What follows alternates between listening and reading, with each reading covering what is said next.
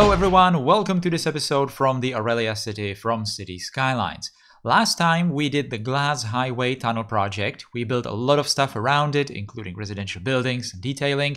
And today we will continue working from this place. We will finish this residential district and the shopping center. And we will also start a new project, which is going to be a sports center in this empty area by the river. I really wanted to start some kind of a stadium project a couple of episodes back already. I think I even talked about it, but now it's a nice time to finally get to it because we finished all the areas around this place, so we can nicely just put everything together and basically finish all the districts, all the neighborhoods that we have been building for a couple of past episodes with the rest of the city. Not yet in today's episode, but most probably in the next one. But anyway, what's happening over here? As you can see, I built a couple of stadiums in here because I really wanted to just see how they look like. And to my surprise, I found out that vast majority of stadiums in the workshop or kind of arenas or just football fields or something are scaled down like a lot, usually by half, but even more, and that was not exactly good, especially that stadium with the yellow ring around it, the yellow structure around it was scaled down by half, and that was making it look really strange, and I was not exactly sure what to do with it because I had quite a lot of stadiums that I really wanted to use, but some of them were just too small. So I finally decided that I'm going to just place that athletic stadium, the one on the side that I was just putting kind of closer to the railroad, because that one is, proper scale. And then I converted that yellow stadium into procedural object, so I could just scale it up. And I also decided that I'm going to put right next to it, I'm going to put an ice hockey stadium, the inside hall arena, because I just wanted to turn this place into like a general sports area. Maybe in some next episodes I might add some more buildings, for more sports than just, ice hockey, football, or some athletic stuff in this one. But right now, this is kind of working together quite well. So I'm probably going to leave it like this, unless you guys might have some suggestions for some future expansion of this place, because there's going to be some empty areas left after today's episode. So there's definitely some space to continue from here. So anyway, I really wanted to make this place very pedestrian friendly. I know that there should be some parking lots and stuff like that with stadiums because, it's going to attract a lot of people in various events, so there should be some kind of facilities for that. I did not build anything like it today, but in the next episode, I think I do have some plans for maybe like underground parking again, because that's kind of the common theme for the entire Aurelia series. So that's something that we will add. But right now, I'm just going to focus on this thing. So I'm going to put this tram line, that's the same line that goes towards the shopping center and goes, obviously there's, you can see it right there in the corner, that you can change from the train into you can board the trams and just go one stop in here, or you can just go by foot, doesn't really matter. The tram is more useful for people going into this place from the downtown, for example, or some suburbs. Later I'm going to build some suburbs, and obviously this tram line is going to go through them so that people can just use the public transport. And also the bus line that I was doing in the previous couple of episodes, I think I'm going to make it connected to the bus line that I already did coming from the downtown. So even the places, for example, on the hill, if you remember, the residential hill that I did a long time ago, that also has the bus line going through it.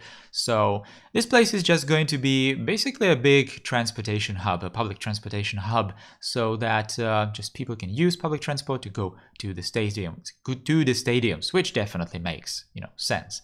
Right? So this inside area, as you can see, I'm only building using these pedestrian roads. I'm later going to ban some, pretty much most traffic. I think I'm just going to leave the resupply vehicles. Obviously, we will need those, and the emergency ones. But this place is intended to be pedestrian only and public transport, obviously. So it's going to look very open inside this block, this sports block. because it's going to have very nice decoration all around it, and it's going to have very open surfaces, which makes sense because this place is going to attract a lot of people. Or if this was in real life, then I guess it would attract a lot of people, so it needs a lot of open spaces. So that's exactly what I'm trying to do over here. Also, from the previous episodes, previous 3 episodes actually, we have some places that are not exactly finished. That's the shopping center, the one side of the shopping center, and some of the residential areas with the glass tunnel project. So, for example, this plaza in front of the shopping center, we haven't really finished at all. I was just putting these plazas there, but I was not exactly sure how to finish that. I think from the previous episode, you could have seen me do these the retaining walls, the curved retaining walls. I was just copying them, mirroring them from one side of the shopping center, the one side that I already finished last time, and copying it to this place so that it's exactly the same. I'm even going to later copy the same decoration, so it's going to look symmetrical, nice and symmetrical, and just very nice. Now, we also needed to treat this this area. We needed to do something in this area where we have this second building of the shopping center and the highway exit, pretty much. So between those two places, we needed to do something. I finally decided that I'm just going to do a second instance of that big shopping building. I'm not sure if it's a shopping building in real life. It's probably some kind of an office. I'm not sure.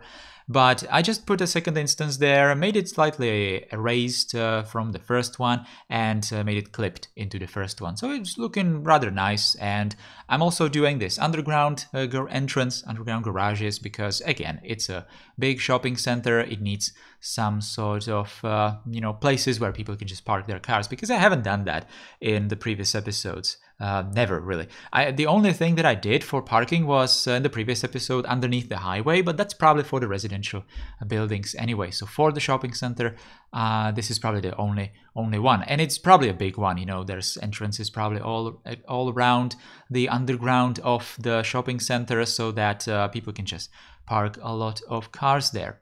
Now, this is the residential block that I needed to finish. It's just a straightforward thing because it's the same style as all the blocks that we did in the previous episode. So I'm just going to skip mostly through it because you've all seen that with the previous video anyway. So this pedestrian path that's going towards this shopping center right here, that's part of the pedestrian highway project that I talked about in the couple of previous episodes. So it's the road for pedestrians and cyclists that goes pretty much through all the places that we built recently. And it's even going to continue towards this, the shopping center, of course, and this train station. It's going to go over the water as well. So in the future, when I'm going to finally go across the river, we are going to have this connection for pedestrians and cyclists. And it's also going towards the stadium areas, right?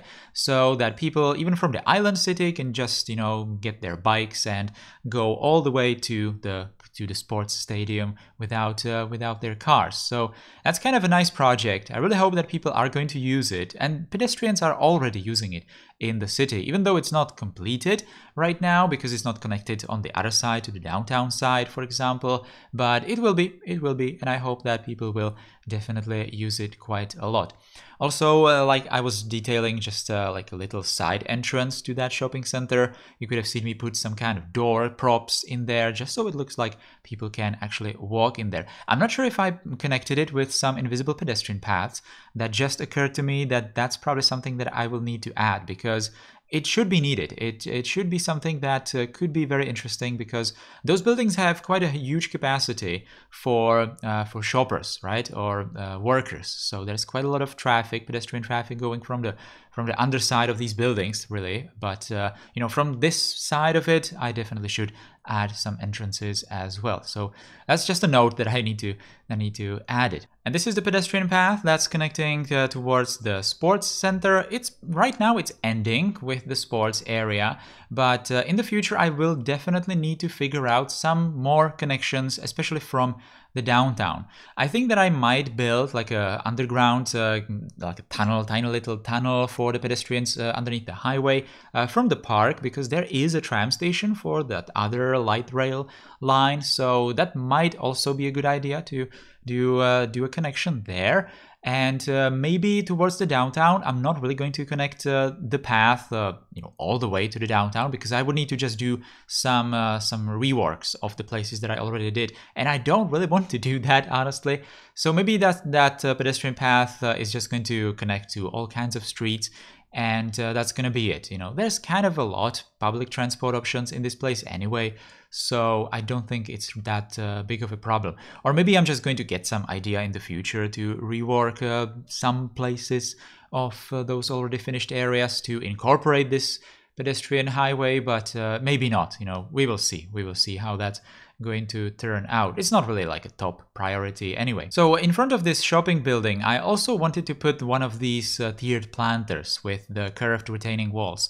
I did it previously with that shopping center building, the different building, and it turned out looking really, really great. And in here, it's I think it might be looking even better, because in here it's forming some sort of a sloped retaining wall, we can call it probably, in front of that main entrance. This is probably the main entrance to the entire shopping building for people who arrive by train, probably, because it's the closest place of the shopping center complex for people who get off the train at that train station that goes, the train station from the line that goes over the river. So that train station is already very, very busy, because people get off at that station if they want to go to the shopping center and also the sports area. So that station is definitely very, very busy. Right now it collects people from pretty much the entire city, I could probably say, because this train line is, right now this train line is the same that goes kind of loops around the downtown and goes towards the island city. So it pretty much goes through the entire city, and it collects people who want to go to the shopping center and the stadiums. So right now it's busy, and it's probably going to be even busier when we just start filling all the places on the other side of the river and just finishing the city in general. So maybe I'm going to have to just revisit this place in some distant future and do some upgrades, but I think it's going to be fine. We definitely did a lot of public transport options, like I even said many times before, so it should be all right.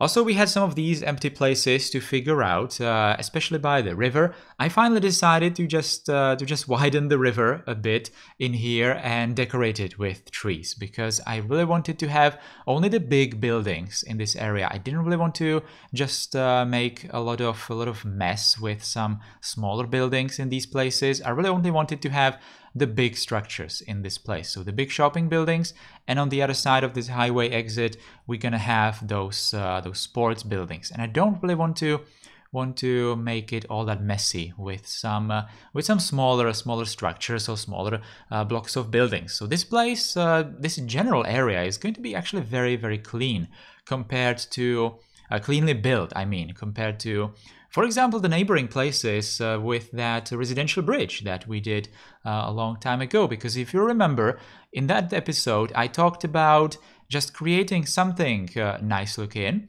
and then maybe underneath the bridge, I wanted to create blocks of buildings that don't exactly match, or don't exactly look all that great. So these places are going to be quite a big contrast to that, to those kinds of areas of the city. So in the next episode, there's actually going to be a maybe slightly difficult situation, because I will have to somehow make a border between these two places, between the not so nice looking places and these very open, very green areas with large, nice looking structures. Anyway, we're almost done. All that's left here are some light details and lots of trees around the sports center. Next week, we will continue with this place and connect it to the residential bridge area. So we will connect two major parts of the city.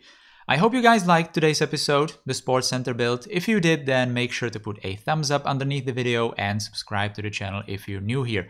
Also, if you want to directly support the channel, you can become a channel member by clicking the join button below. Thank you for watching, take care, and goodbye.